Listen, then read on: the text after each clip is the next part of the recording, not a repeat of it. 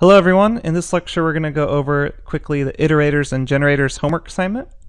So the first problem, I want you to create a generator that generates the squares of numbers up to some number n.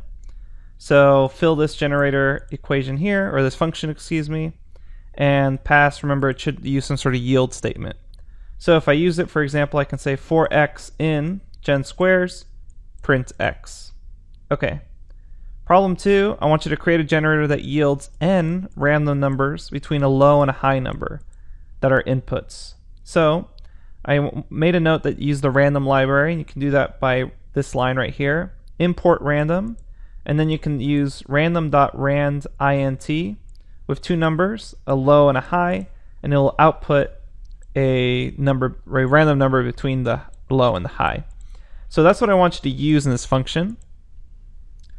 And I want you to use it to yield or generate those numbers. And then you can use it and make sure your code runs similar to this. Obviously these numbers won't be exactly the same because you're randomly generating them. Problem 3, I want you to use the iter function to convert the string below into an iterator. Problem 4, I want you to explain a use case for a generator using a yield statement where you wouldn't want to use a normal function with a return statement. Then extra credit, what I want you to do is explain what GenComp is doing here. So we haven't actually covered this yet, but you may have to do some Googling and Stack Overflowing to understand what this line is actually doing. A quick hint, maybe you should Google what a generator comprehension is.